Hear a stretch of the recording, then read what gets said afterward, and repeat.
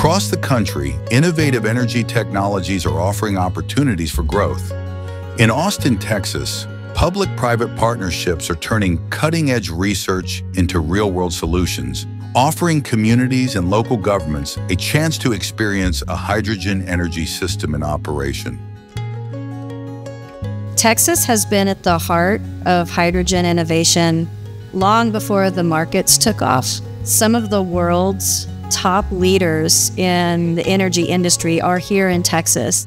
Texas is very well suited for clean hydrogen because of the existing pipeline assets, the huge existing end-use demand for hydrogen, particularly along the Gulf Coast. We have ports that will allow us access to international markets.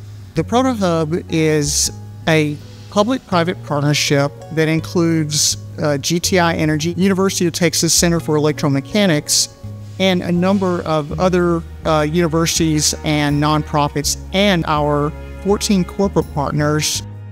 The relationship really began 20 years ago over beer and barbecue in a local hockey talk.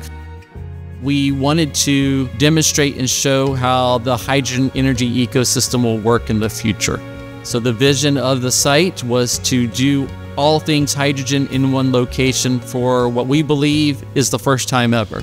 We are making hydrogen from natural gas through a steam methane reformer, but our feedstock for that reformer is renewable natural gas from a landfill in Texas. For the electrolysis side, we have two sources of renewable electricity feeding that. We have solar from a PV array on our research campus, as well as a wind farm in West Texas, up north of Amarillo. The site is so much more than just a research facility.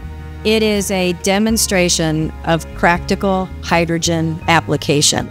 It is a showcase for how hydrogen fuel can be used as a reliable and resilient source of energy.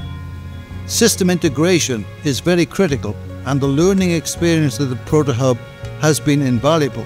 Plus, the involvement of government, private sector is important, and I say culminating in the fact that you're training the next generation of young workers and students here. That technical benefit of that molecule moving all the way through the system from hydrogen production to end use is very, very valuable. It's very valuable for our industry partners. It's very valuable for us.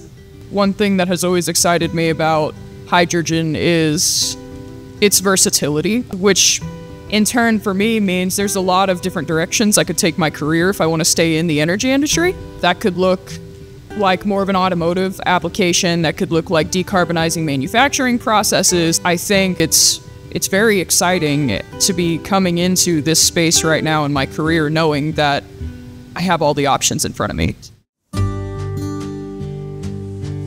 We are actively starting to spool up early programs with our executive engineering education program here at the university, working with industry partners, also starting communications with community colleges in the area to develop that workforce that's going to support this industry.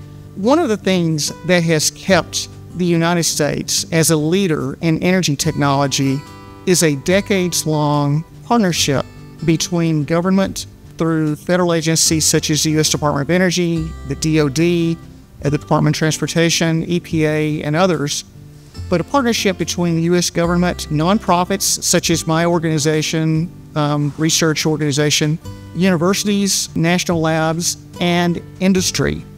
This partnership is really exemplified through the ProtoHub. It's a great example of that type of partnership. We do a lot of tours to groups and organizations, and yeah, they're from all over the world. That was really eye-opening for me to see how there is a worldwide interest in hydrogen as this emerging clean energy technology. Being able to see a hydrogen system from its point of production all the way through to end uses, having a place where people can actually go and see it operate, and we can talk to them about the safety parameters that we put in place, the permitting processes that we're going through. I think that's the best benefit to communities and to local governments that we can give them with a site like this.